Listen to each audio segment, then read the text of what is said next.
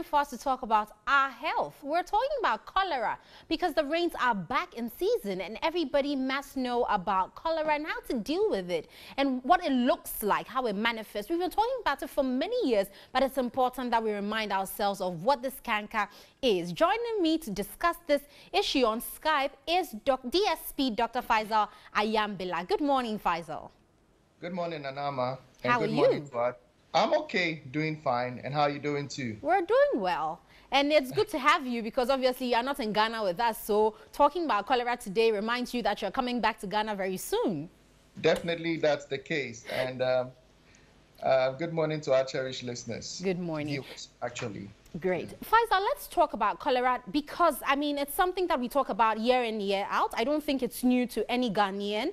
But what exactly is it that makes us, talk so much about cholera and what we need to know about it in this current dispensation? Well, Nanama, I would always say I find it's quite embarrassing that we will be talking about cholera in 2019. Yeah. But as you said, it's a very common disease with high prevalence in Ghana. When you look at the cholera, it's actually an infection of the small intestines. And what happens is there's this bacterium or germ called Vibrio cholerae that finds itself into the food we eat and causes us to have all sorts of symptoms like diarrhea and vomiting that could actually be life-threatening. Right. And so it's a matter of public concern because whenever the outbreaks occur, we do lose a lot of precious lives and people fall very ill. So it's something that we always have to talk about. And the sad part, as you rightly said, is that the rains are here with us again. And so chances are we would be having an outbreak very soon. So try and tie in the relationship between the rain and the outbreaks, because it's always when the rains come that we, tend to have a surge in the numbers. But maybe people don't understand that correlation. Can you draw a clear line for us? The truth is that there's always some amount of cholera in the background every single day, whether in the dry season, Harmattan, or any time of the year that we do have some cases. But what happens with the rains is the rain comes in with, of course, lots of flooding, lots of water. And you already know we have a lot of difficulty with our sewage system, with our toilet facilities and all of that. So with the rain as a facilitator, the bacterium that would be sort of in one location can find itself in a different location in the sense that this bacteria are located in fecal material. So if the water we begin to drink or the food we begin to eat gets contaminated by the bacterium, then we have a surge in the number of cases.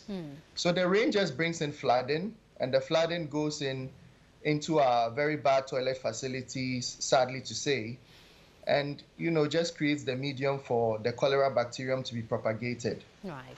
So, for most of us, we get diarrhea, we vomit once in a while, and it seems to be normal. Yes. What makes the vomiting and diarrhea associated with cholera so special?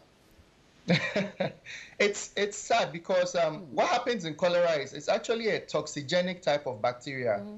And to say that it's a special type because it's more harmful than the regular diarrhea and vomiting we would usually have. This bacterium is so virulent that it actually goes into the small intestines and causes that level of irritation.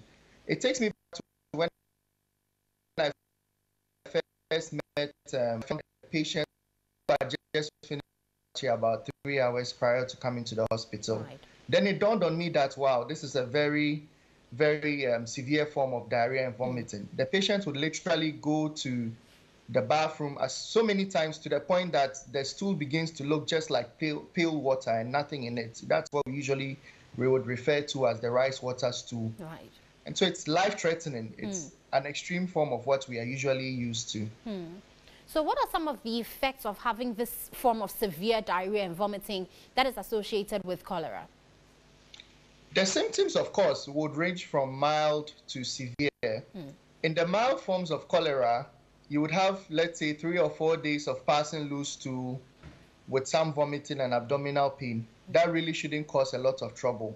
But in the very severe forms, as I mentioned a few minutes ago, in the very severe forms, even just about 2 hours after eating your food, you could have a very explosive form of diarrhea that would cause you to lose almost all the water in your body. So then you begin to have this bluish discoloration of the skin. Some people cannot even talk to you anymore. Some can't breathe well. Some become let's say, comatose, for want of a better word, in the sense that they wouldn't even respond to your voice anymore. And all that leads to death because of the depletion of the water on such a large scale of body water. Very well. So now that we know a bit about cholera, how do we prevent it? Yes, the cholera is the perfect example of how sometimes health and diseases tie in intrinsically with poverty, economic indicators, and things like that. Because I was reading through the literature, and it says that the last cholera outbreak we had in the US was in 1910, 1910. And here we are in 2019 talking about cholera because it happens every year. The biggest thing we would have to do is to prevent it, of course. And the prevention has to do with simple techniques like hand washing. You wash your hands before you eat. Make sure your food is always hot. And the funny thing is, usually in times when we have cholera, the number one food is wache. And I think it has to do with the salad that is on top of it that is not properly cooked. Right. And so you'd want to make sure your food is warm. You've washed your hands before you eat. You practice good toilet hygiene. But on a larger scale, on a national or regional scale, we need to have better water facilities. We need to have better management of fecal material. Because the sad truth is that cholera, a person would get cholera just because he or she has gotten in contact with someone else's fecal material, which is rather embarrassing. And so supposing you identify, what advice would you give people in this particular time? Should we wait until the person is passing so much loose stools before we send them to the hospital, or immediately anyone complains of diarrhea and vomiting, you head to the hospital? The truth is there should be a lot of sensitization, and of course TV3 always makes this possible through the New Day program, in the sense that people would always wait and say, oh, this one is nothing, it's regular diarrhea. Please, I think once the person has passed over three times of loose stool, 3 episodes of loose stool, the person should be sent to the hospital. They may or may not be vomiting, but in this time when you can't entirely be sure what it is, it's safer to get the patient to the hospital, especially the school children who go to schools.